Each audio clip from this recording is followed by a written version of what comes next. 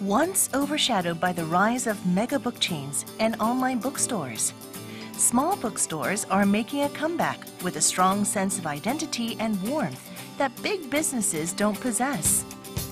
What made them survive a David and Goliath style battle against chain bookstores? This store is located in a trendy neighborhood in Seoul that is popular with young people. At a glance, the place looks like any other cafe, but the walls are covered with bookshelves full of interesting reads. At this bookstore, visitors need to first purchase a book to sit down and read it. They can also buy coffee or beverages to enjoy while reading. I like that I can buy and read a book I want and enjoy beverages at the same time. This is another bookstore located at the heart of the Gangnam area, Seoul. Friday night is when most bookstores close. But here, it is when the fun starts. I saw a post on BookTik's social media account about the Midnight Bookstore program on Fridays. I came with my boyfriend to stay up all night reading. The Midnight Bookstore program runs from 10 p.m. to 6 a.m. the next morning. At a $10 admission, visitors can pull an all-nighter reading books in peace and quiet. They can also help themselves with soft drinks and beer. There are many office workers in the Gangnam area. They deserve a break after a busy week of overtime work and company dinners. We wanted them to indulge in books instead of alcohol on Friday nights.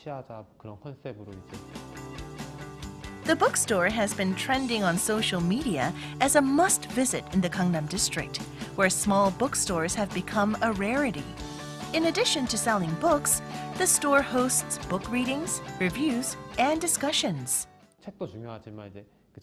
The selection of books is important, but we are focusing more on the readers, the people. We have the space to coordinate different activities to help them create a community and involve non-readers. Following the advent of online bookstores, offering generous discounts, and the decline of the publishing industry in the 2000s, brick-and-mortar bookstores have been disappearing.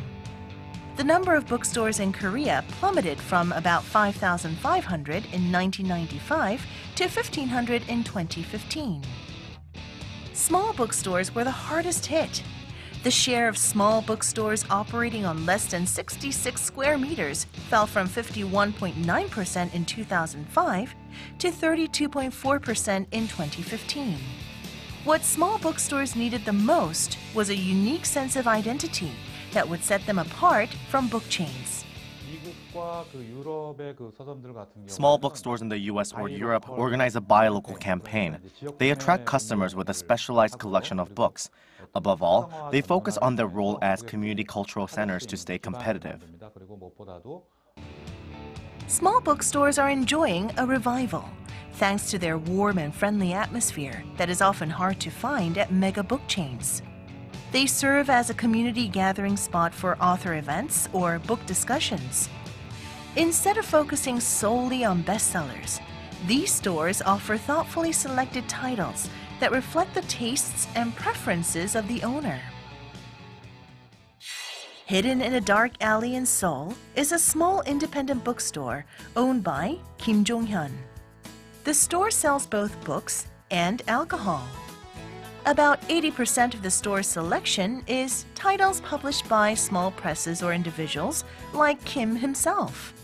The remaining 20% is books that Kim wants to recommend to potential readers.